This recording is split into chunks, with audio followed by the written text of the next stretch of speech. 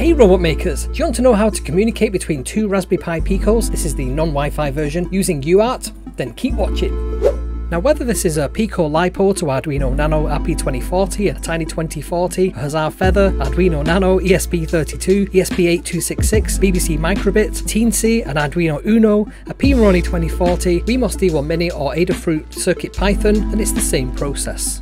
So to show you how this works, I've got two Raspberry Pi Picos set up here. I've got a Pico Explorer and I've also got the RGB keypad.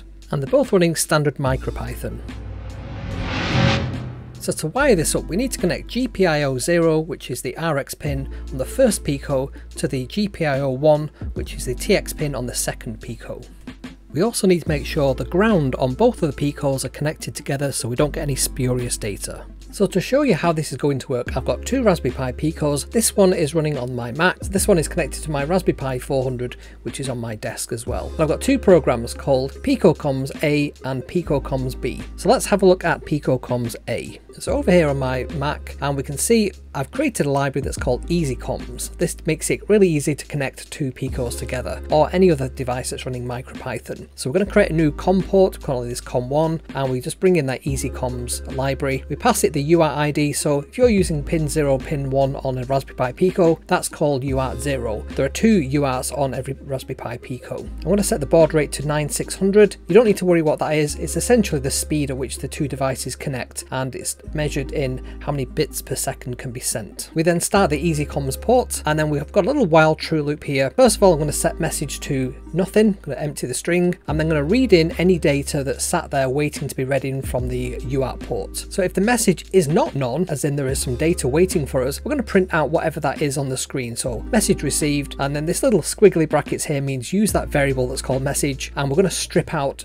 any new lines that are on the end of the line, and that's usually represented by the / and n. And then we're going to sleep for 1 second. So if we run that program, let's just go over to here and run. It's not going to do anything just yet, but it will say send a message ahoy. So that's now been sent, waiting to be received. So we now go back over to the Raspberry Pi and we now run comms B, which is the second one. This is pretty much the same program, but what this is going to do instead is it's going to have a count, and it's going to say hello and then whatever the count number is. Then it's going to sleep for a second and then increment that count. So if I now run this program, you can see there it's going to send the message ahoy, and then it's going to say hello 0, hello 1, hello 2, and it's going to keep counting up. Now if we go over to our Mac again, we can now see that we've received a message received, hello 1, hello 2, hello 3, and so on.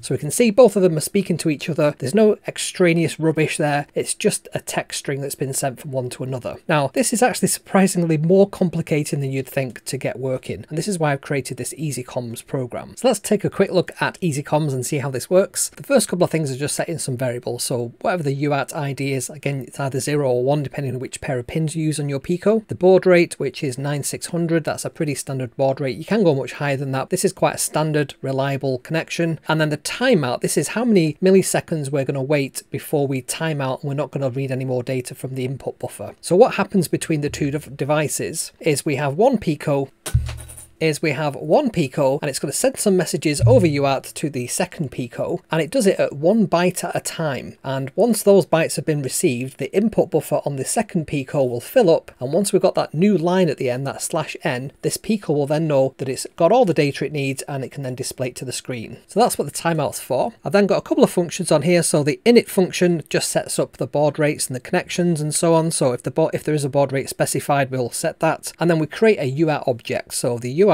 is going to be whatever the UART ID is and then whatever the baud rate that we've set is. And then we're just going to initialize that UART connection. We're then going to have a couple of different functions for sending and receiving data. The start function simply just sends the message ahoy, and then it just prints that to the screen. That's just a very quick test to see if the handshaking is working between the two. The send message will just print out to the console what the message is that it's sending, and it will also add to the message a new line just in case we haven't got that at the end. And we will also then write out using the UART object as a byte array. That's what this bytes does. It converts string characters into a series of bytes, and then it will then encode that message using something called UTF-8. So this is where it gets a little bit more complicated. So a string of text in Python isn't just a bunch of letters. Those letters are encoded using a different technique depending on what encoder we specify. So that could be ASCII, which is the old American Standard Code for Information Interchange, which 1 byte represents 1 character, or it could be Unicode like UTF-8, where 1 character is actually represented by 2 bytes. bytes. So we want to represent it in the way that Python normally represents these things and then send that across the buffer. And then on the other end, as we receive this data, as we read it in, we've got to kind of unpick that data. So the first thing we need to do is just make sure that we don't have any problems with timeouts. So if we're reading the data in from the buffer and we don't receive a new line because of some problem, maybe it's disconnected or there's been a problem in the communication, then we want it to wait for about a second and then say that that's enough. Whatever's in the buffer, we're going to pass that back. So the way that we do that is we just capture what the current time is. And this is a number of milliseconds since the start of the epoch, whenever the Pico was turned on. We're then going to capture that as the current time. We're going to then say that there's a variable that's called new line, and new line we're just going to set to false because we've not detected the new line yet. And then whatever the message is, we're just going to set this variable to empty to begin with. And then while there isn't a new line or the current time is less than the start time plus the timeout, still under that 1 second timeout, then we're going to check and see if there's any data in the buffer. So the way that we do this is we say UART.any, and if UART.any is greater than 0, as in there are some bytes in the buffer, then we're going to read those bytes in. We're going to read them into our message, and message is going to equal whatever message was previously plus the data that we're reading in. And we're going to decode that from the byte array that comes in from the buffer. We're going to decode it back into UTF-8. So if things have been represented by 2 bytes, previously been split out into 1 byte to get into the byte array, we're then going to put them back into the correct format and reassemble our message. If we detect the new line at the end of the message, we're going to say that new line equals true. We've detected that this is the end of the line, and then we're going to strip that new line off the message because we don't need it anymore. And then we can return the message. Just realize that code at the bottom there will never actually get hit, so let's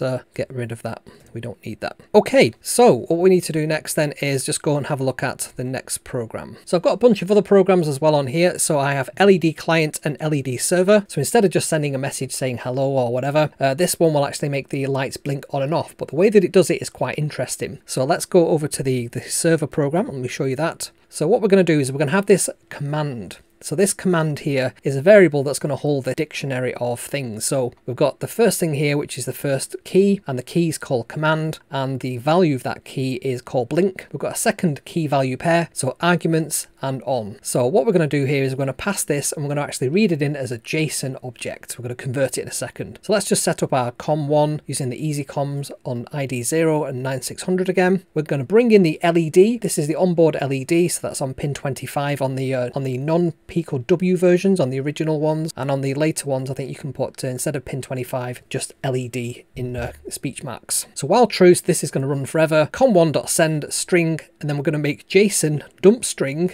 command. So what it's going to do is it's going to convert this command, which is actually a list structure, into a JSON string. And we're just going to make sure that it is definitely a string by putting string in front of that as well, wrapping it within that. So this next if statement checks to see if the current command string that we've got, if the arguments say on, then we want to set the command to be the opposite of that. So we want to say command blink, but arguments are off. We want to switch the light off. Otherwise, make sure that the light is on. Then we're going to toggle the onboard LED. So if it was off, it's going to be on. If it's on, if it's going to be off, and so on. And I'm going to sleep for a second.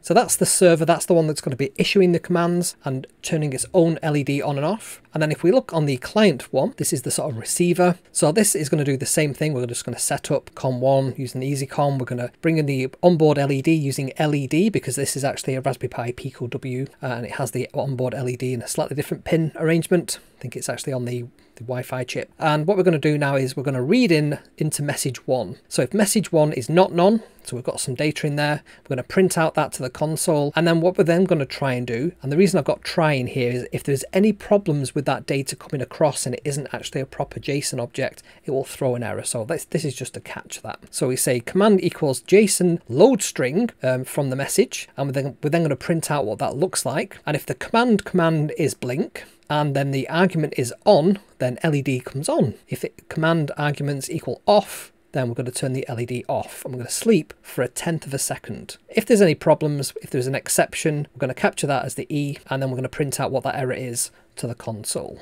So let's run this one on here. So this is going to be the server. So let's run this server here. There we go. So it's sending messages on off every second. Now if we go back to the Raspberry Pi and we load up LED client, and we run this instead, we can see now we're receiving the JSON messages and it's turning the LEDs on and off. And we can see that on our overhead over here. So we can see the LED is flashing on and off, and they're pretty much synchronized. If you look at the LED on here and the LED on here, they're pretty much flashing in real time. You can see a very slight delay, that's 1/10 of a second. And these are all the different boards that we can connect using this exact same technique. So this is really useful if you're connecting up, say, something like a Motor 2040 board and you want to connect that up to a Raspberry Pi Pico W so you can make it wireless. Or maybe you've got several different boards such as the Servo 2040, the Plasma 2040, and you want to connect them all together using a single Pico, then you can do that using UART and then bring in all that extra functionality that you wouldn't normally have on a Pico. So I hope you enjoyed this short video and I shall see you next time. Bye for now.